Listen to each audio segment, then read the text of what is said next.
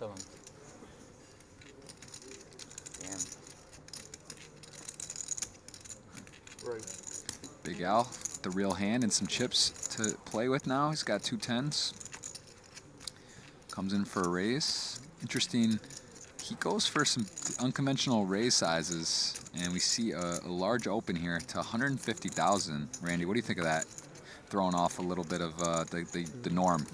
Well, I mean, Big Al, he's kind of been playing out of the box. Yeah. Out of the box. You Right. know? Yeah, he is mixing it up. 2 10s and 2 10s. Well, it looks like you need a bunch of red cards or black cards to get some damage going on here. And same hand. Chop. No flush.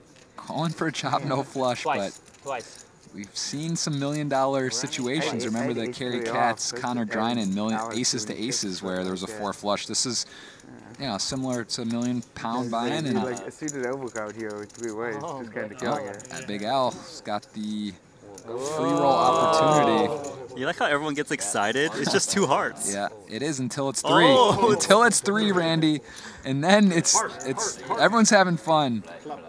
Oh, Randy, come on, not like that. Oh my goodness, Big Al.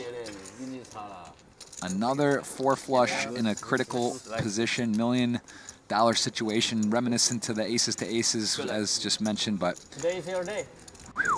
Wow. It's Unlucky, man. Big smile on his face still.